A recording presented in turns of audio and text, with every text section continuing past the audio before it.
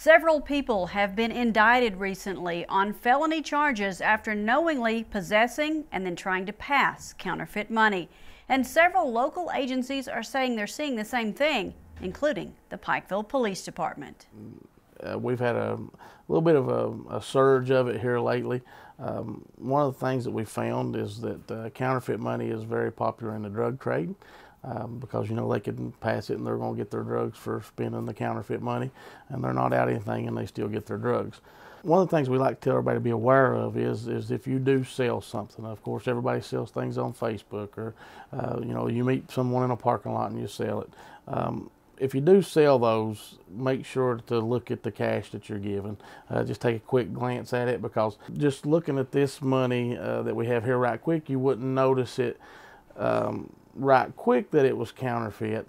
But if you look and just take just a second to inspect it, you'll notice that, and this is what we're seeing most recently, is it'll have Chinese writing on it. This $100 bill, at first glance, you don't notice much about it not being a real authentic $100 bill. However, when you turn it over to this side, you'll notice that it's got Chinese writing on one side. And some will even take extra steps to remove that Chinese writing. You'll notice that it looks washed out a little bit on this side. So it looks like it's either been washed or it's been worn. So you can see where they tried to wash it off on that one. And on the back, you'll have the Chinese writing. The big question everyone asks is, what happens if I'm given a counterfeit bill and I don't know it, only for it to be detected when I try to use it at a store? They're going to contact the local police, the state police, sheriff's department, or us.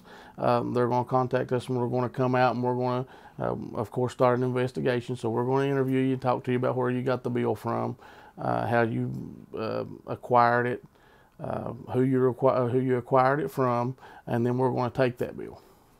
If you do receive one of those, call us, the sheriff's department or the state police, and just let us come out and take a look at it and let us know where you got it from.